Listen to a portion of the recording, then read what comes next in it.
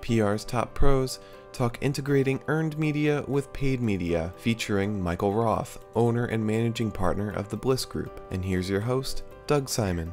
Michael, you voiced some pretty strong opinions about the need to combine both earned outreach for clients with paid. I mean, what would you call it if an agency is only capable of doing one or the other?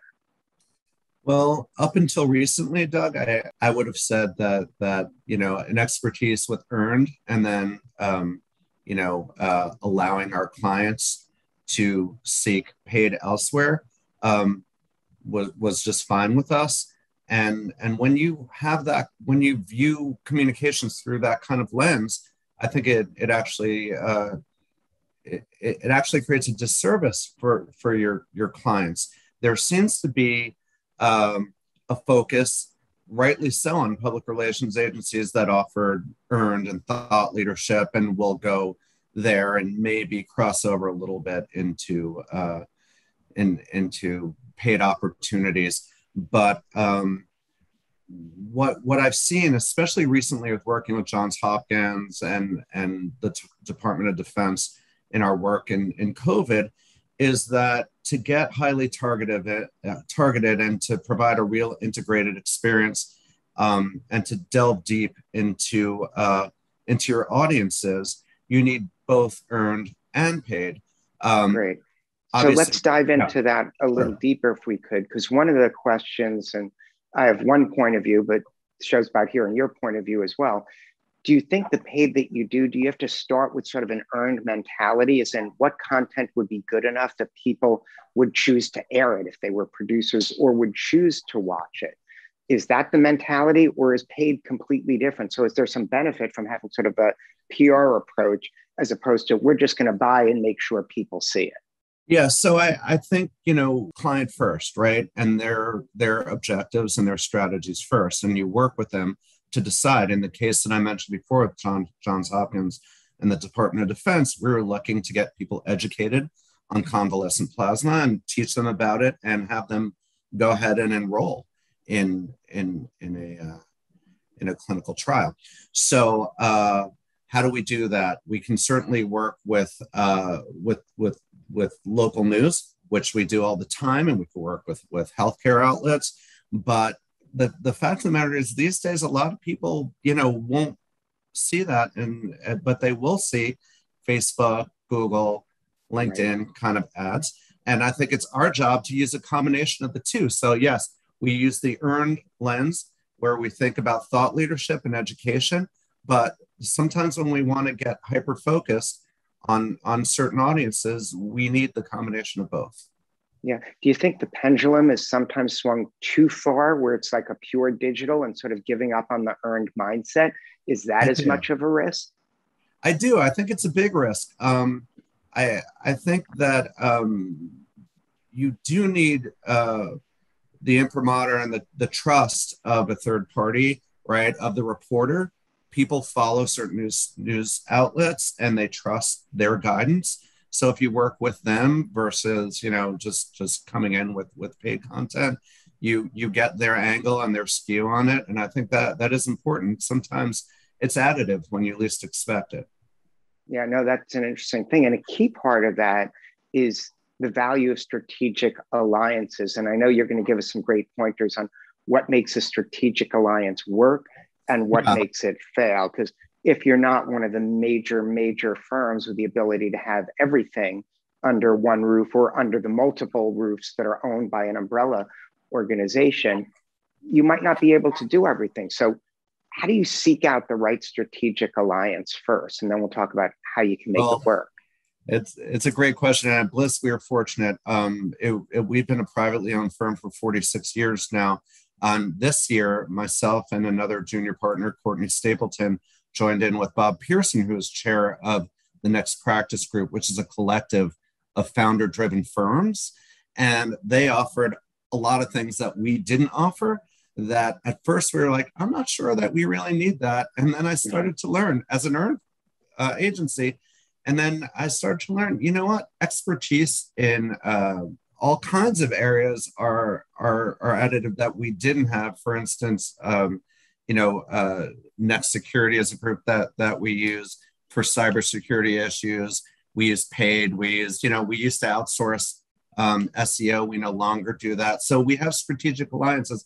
And I have to say, analytics is part and parcel of everything that we do. And I think every integrated group must do that. And I think that having that in our partnership is essential. And we've actually brought that internally and created a sub-practice of analytics within. So through these strategic alliances, you learn to open up and offer more, again, for the client. Yeah, and one of my staffers had drafted up a note noting that you were previously a lawyer and how that might affect you. But I think we should point out you were not disbarred. You still remain a law. It's a function of what you're practicing. I'm retired. I actually never practiced, but I'm a member of the New York, New Jersey bars, and I went to law school. I did great. I was on law review. But I realized it wasn't for me. The reason why I went to law school, actually, I was very much right-brained. I'm a musician and more of a writer and an artist, and I needed to balance that out with some analytical thinking.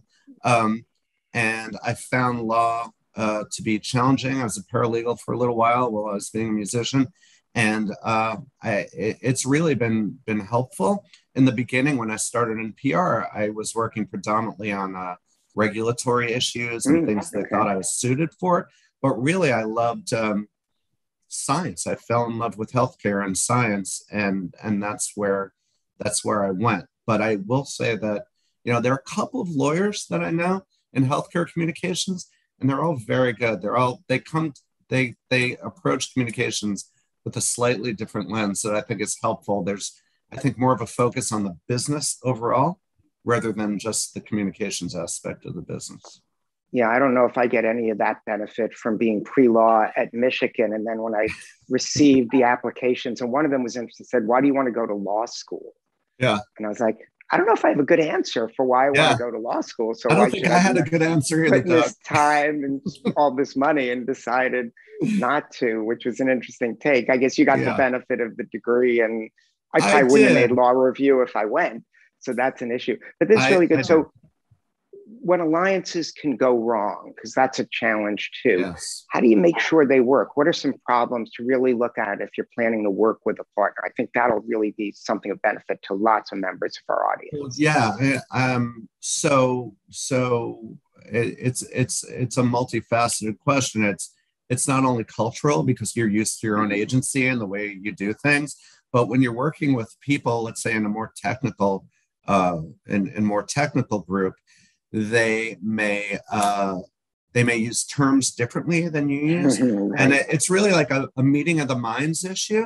And it's critical that you communicate. And it's also critical. That's why I think Next Practice Group and Bliss work so well as part and parcel of one another, because we meet all the time outside socially. We're tied together in many ways. So we get to know each other as people. And it's hard to offer something to your clients and trust in what you're offering without really knowing the people providing all the services. It's a very nice, neat place to just offer earned because you know each other and you have the same mindset.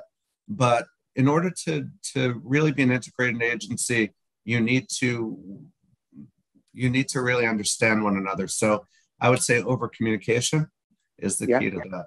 Yeah. And I think transparency as well, especially if something isn't going smoothly, because from an education point, you really then learn, okay, how should you maybe approach it differently? Because you are presenting different things to the clients. That's correct. You're working with. Yeah. Go ahead. I was going to ask if you want to leave the audience with some final thoughts. And, of course, congratulations on your success.